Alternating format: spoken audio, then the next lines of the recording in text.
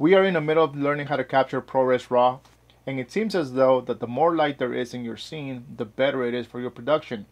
Today, and I'm hoping that we get it right today, we're going to go through the process of trying to get this right by using false colors within the Ninja. Stick around.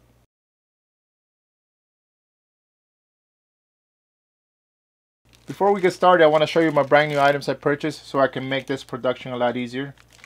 It's a 10-footer HDMI slim cable that can connect from the Ninja to the Z6.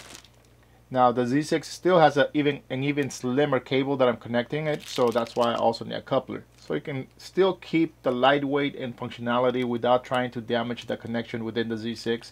I'm still using that extra slim HDMI cable there, and then at the bottom of it connecting it with this coupler to this cable. The items I got, they come two in a pack, so there was 2 couplers and 2 10-footers, and all of it turned out to be less than $20, I believe. I'll have the links to the items in the description below. I've been tackling this. We've all been waiting to get it right. I've been waiting to get it right. And I have 2 cameras right now. I have my D810 right here and the Z6. The D810 is pointing directly here at the Ninja 6, so we know exactly what it is that we're doing. So let's start this right, and let's go back a couple of days to the actual settings that I had, where some of you guys have told me that even though I claimed that there was no noise in the scene, there seemed to be noise. And yeah, and there was noise. So let's try to see if we can eradicate that. Let's use the false colors within the Ninja 5 to see if we can acquire better footage. The specs for day 4 are as follow. They're right here, and they're going to remain there the whole time.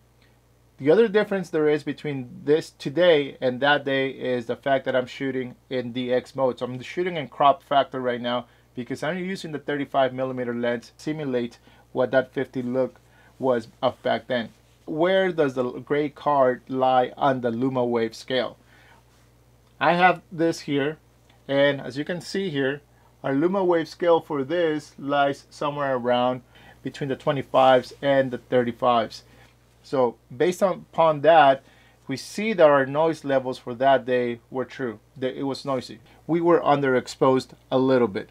Using the gray card with false colors, it's much better because it shows you exactly where you would be. And this shows you that you are between 25 and 47. It's a lot more accurate and it's a lot easier to read than perhaps the LumaWave. Based upon this, day 4 and everything, we know that this scene is grainy, and once we take this to the computer later, you guys will see that this is actually perhaps the wrong exposure for our scene. Yesterday, I had a different setting. All I did was up the light to 80%. We are at 80%. Same settings. Here are the settings, except for this light is not at 80%. Okay? False tones for our gray card. Now our gray card says that we are red and gray. So that puts us right above here. It tells us that our scene right now is between 50 and 58. It's between 48 and 58. That's what this thing is telling us right now. It would be better to capture with this light setup than it is with my prior setup. And it still seems that this corner seems to be touching the zeros, and so is my shirt. But now let's turn on all the lights, and we're gonna up the ISO a little bit on the Z6. We up the ISO on the Z6 to 640. The settings are still the same, and our light is still at 80. We want is to make sure that this light has the most light shooting at me. I'm gonna bring this light also to 100, so it's gonna go to its max level. So this room is a lot brighter than it is at any one point that I've filmed in the past. But our LumaWave shows that we are not touching anywhere now. We're hovering over 0 everywhere on our LumaWave here, which is great. That's what we want. We want that. Let's see if this makes for a greater scene. Our gray card now says that we are over 100. It's quite high actually. If we go to our false colors and take that off and we put the gray card on, we are between 44 and 58. That's not that what our LumaWave was telling us. LumaWave told me that I was way overexposed, somewhere between 200 or so. Like I said, I don't know if this is right. All I know that when I get it to the computer, I'll find out if this was right or not. 100% all around, lights all around with this card.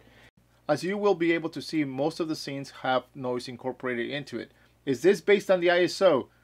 Don't know. But out of all of these, the one that has the least amount of noise is the high ISO of 640 with 100% light all around. That's because there's more light introduced into the shadows, therefore the amount of noise produced is a lot finer and it's not an issue. Those are our results for today, but one thing we've learned is that false colors might be your best way to go when it comes to capturing and acquiring the proper settings for your camera. And that's because it is completely different than LumaWave. False colors has a set scale that regardless in what capturing mode you're in, it gives you true tones. And for that matter, it seems as though the gray card always is where it's supposed to be. Tomorrow we'll be talking about this again, but we're gonna try all of these settings in its native ISO of 100 and push it all the way to 400 and bump up the f-stops to see if there's a difference there. If we go back down in ISO, if that will give us better quality of image, meaning less noise. If we do so, then that means that perhaps ProRes Raw in this camera, it hasn't been optimized to be used as it should be. So let's try that tomorrow, and I'll see you at 5 p.m. See ya.